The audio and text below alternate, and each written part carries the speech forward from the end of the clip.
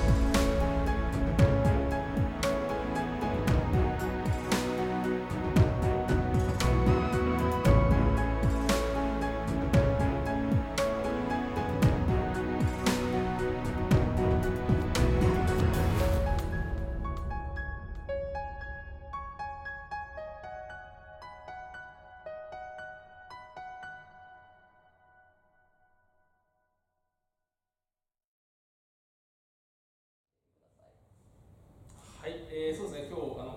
華道を始めて、数回目なんですけど、やっぱり無駄なものを削ぎ落とすと、これが日本らしさ、この美ですね。本当にお花もお花と向き合って、木と向き合って、何かそういう自分の中の無駄なものを削ぎ落として、それをなんか一つの精神的統一みたいな形ですごく日常からなんか離れてですね、こういった本当に虫になれる瞬間っていうのは本当にお花の素晴らしいところだと思いました。ありがとうございました。なかなかの生け花っていうのは難しいもので、奥深くて、自分の心の表現だと思ってるんですけども、いろいろ教えていただいて心広く生けられたので満足してます。ありがとうございました。ありがとうございました。写真あります？個人的に広がってる奥行きのある感じが好きなので、そんな感じで頑張って入れてみたんですけど、やっぱりその花と向き合ってると集中力っていうのがなんか自分のその程度が分かってて、初めはちょっと雑念が多かったんですけど、バンバン葉と一緒に切り落として、最終的にはいい形になったので良かったと思います。ありがとうございました。ありがとうございました。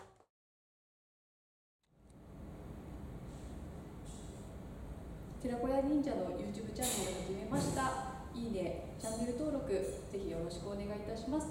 りがとうございました。